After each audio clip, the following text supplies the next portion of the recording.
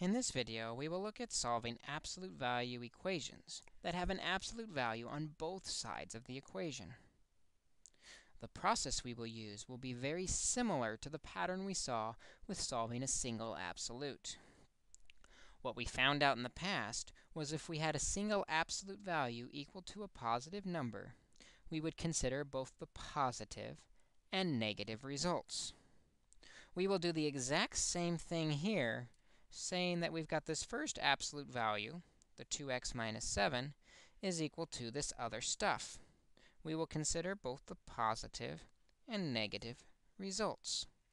We will say 2x minus 7 could be equal to a positive 4x plus 6.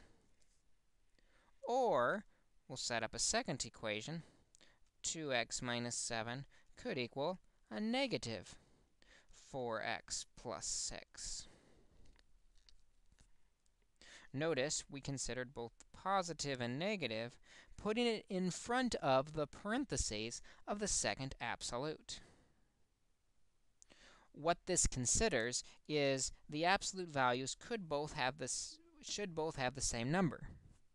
They might both be positive, or have the same answer, or the same sign, or they might both be negative, both having the same sign. These are both considered in the first equation. The other possibility is they could have opposite signs, a positive and a negative. This is what is considered in the second equation. So to solve these problems with two absolutes, we'll put a positive and a negative in front of the second part of the equation. Just as before, we would put a positive and negative in front of the number. Now we simply have to solve the resulting equations. We can start by distributing the sign through. Distributing a positive doesn't change much. 4x plus 6.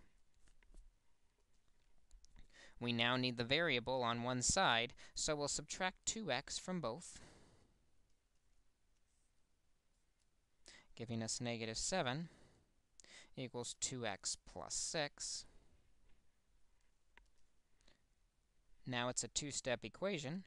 We'll subtract 6 from both sides to get negative 13 equals 2x. And finally, divide both sides by 2 to get our first solution for x, negative 13 halves.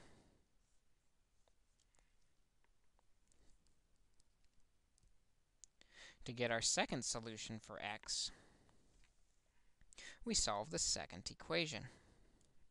Following the same pattern, we'll distribute the sign through the parentheses, giving us 2x minus 7 equals negative 4x minus 6.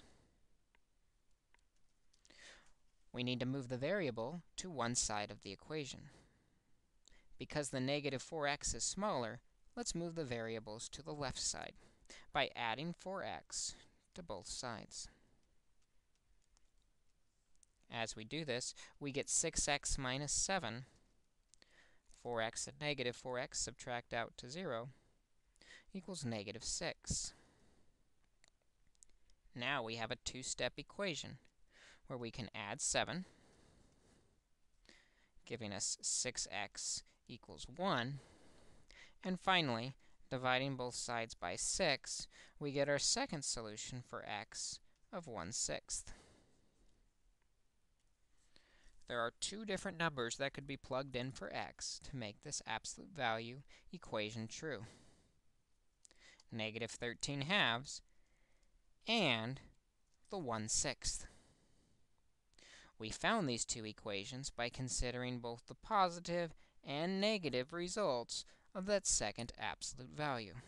To consider both when the signs match, or the signs are different, but still the same number.